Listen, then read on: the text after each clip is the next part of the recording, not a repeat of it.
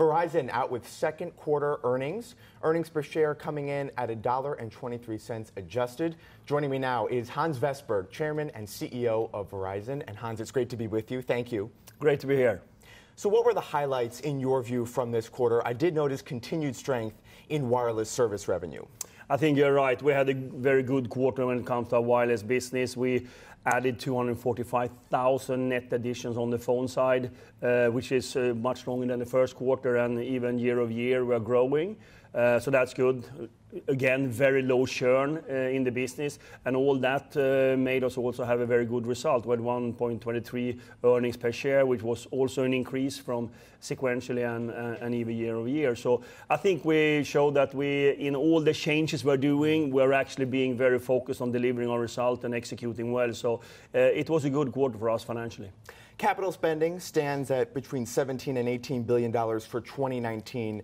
Is the bulk of that money going into the 5G investment? I think you need to see it as a much more holistic. When 5G can sometimes be believed that it is a radio access, but of course the fiber that we're building is a big portion as well, and the whole network that is from the data center up to the access. But a lot of it is of course being sort of a 5G driven, but we also do a lot of investment in 4G still, and also transforming our copper network. So we have plenty of places that we're transforming in order to continue to have the state-of-the-art technology and network. Well, and another highlight of the second quarter was, of course, the rollout of the wireless 5G network in various cities for your customers. And just this week, you added even more cities. What have you learned from this rollout? I think that when you start with the first market, you need to tune the network, and people might not understand. It's a very complex software, all the way from the radio, the chipset in the handset, and then of course the antennas and everything need to work in order to get the best performance. So when you do one city, then sort of you can start replicating, and now we're up to 9 cities. We have launched with all our vendors. That means that we can get scale right now because all our vendors are now tuned with the chipset and the 4 handsets or the 5G devices that we have. So clearly we're now up to 9 cities, and our goal this year is to do plus 30 markets, which we're progressing well with. Looking out into the future, when do you see everyone having access to 5G? And talk about the benefits of 5G. I want to know as a Verizon customer myself. Now, right now we're very focused on building 5G in the most dense populated areas, because that's such a huge difference when you get 5G there, because we're talking about right now the phones we have out in the market, they're doing 2 gigabits per second. I mean, maybe on the 4G phone you're doing 40 megabits. It's just a huge difference. It's just so transformative, and that's what we want to give our customers. So we will continue with the cities and densification. Then later on we will also do coverage, so everyone can have 5G. But different spectrum will give different performance on 5G, and in our case we want to build something that is really transformative for our customer, that really feel that this is a difference. And you need to think about that 5G have so much more to give than 4G. 4G is throughput and speed, and in 5G it's 8 different capabilities, everything from low latency, battery lifetime, simultaneous connected devices, and all of that is also, of course, addressing the industries and enterprises. Sometimes we end up talking about that 5G is the sort of a smartphone, but it's so much more, and that's what we are working with. We also want to talk about content, because that plays a role in 5G. Verizon owns several media brands through Verizon Media Group. Of course, Yahoo Finance is included in that. How important is Verizon-owned content to your 5G strategy? I think that what we have done with the Verizon Media Group is really been focused on over-the-top solutions like Yahoo Sports, Yahoo Finance, Yahoo Entertainment, etc. That's where I think we can be, because ultimately we want to be in the next generation content. When it comes to linear content and all of that, we bundle. I mean, this quarter we announced our deal with YouTube TV that is now in the market, and they have a great product. We have a great network, and that's how we go about that market. But when it comes to Verizon Media Group, I think we have found a good model how we are monetizing them, and they are part of the overall Verizon strategy. You mentioned the 5G smartphones earlier. I wanted to follow up on that. Where are we in terms of getting 5G devices ready? We know Verizon offers several already, but any word on when Apple will be ready? They just settled their Qualcomm dispute. That's got to be a big endorsement of 5G. I think, first of all, we have 4 devices out. We have 3 smartphones and 1 MiFi in Seago that we just launched. When we look into next year, basically all phones, smartphones that we're going to launch is going to be 5G enabled. When it comes to Apple, I think they need to answer that question, but we're going to see a lot of phones coming out way before that in the market. And as we are building the network, that benefit will be there. And some of the or all of the 5G phones that we have today in the range, they're also great 4G phones. So ultimately, you want an experience for your customers. They want the best network wherever they are. They want to enjoy the technology and doing new things. That's the most important.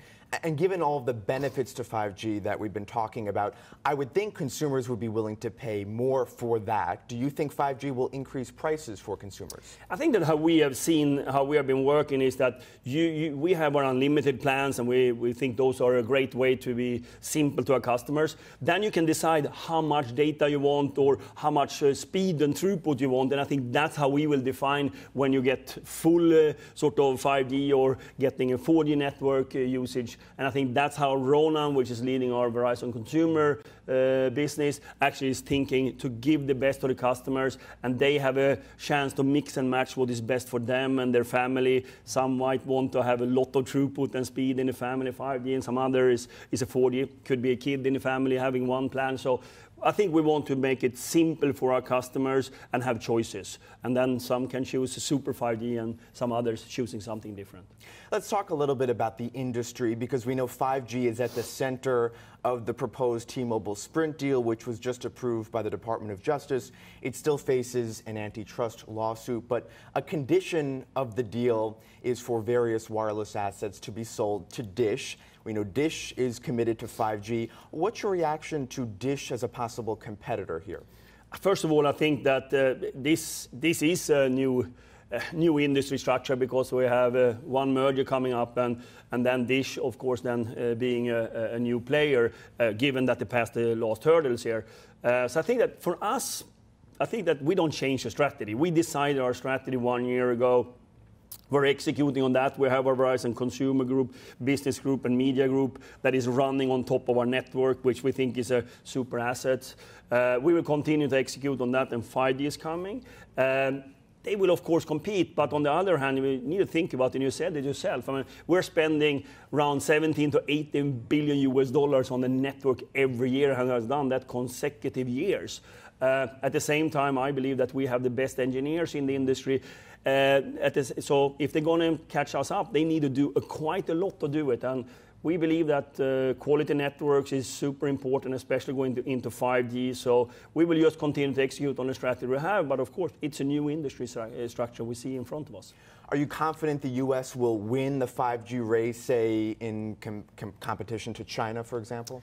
So I'm not sure we have a competition with China, but I know that we were first in the world, so in the US. So that I think is important. But one need to remember also that historically on all these Gs, 1G, 2G, 3G, and 4G, all of them are using the same standard, and that also brings down the cost for everyone in the world. So sometimes you can debate if it's important to be who is leading or not, but so far US is leading, and we're proud of being part of that with our 5G home and 5G mobility for smartphones as iconic launches.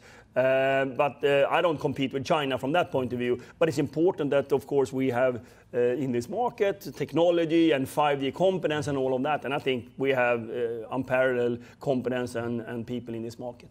Hans, 1 year ago today, you started as CEO of Verizon. Happy anniversary. Thank you very much. What surprised you most about this past year, and where do you see the company going over the next several years? Where would you like to see it?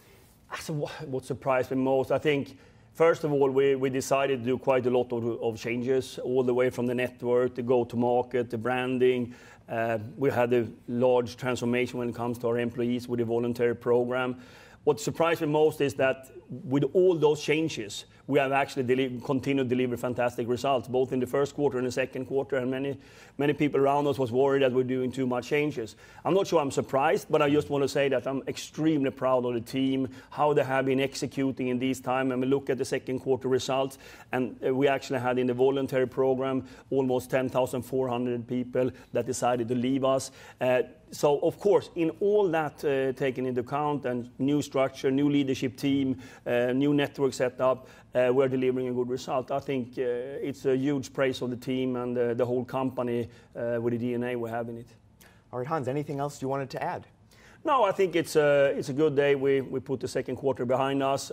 We continue to work hard, and I think that we are preparing ourselves for continue to be leading this marketplace. All right, Hans, thank you so much for your time, and congrats on a good quarter. Thank you very much.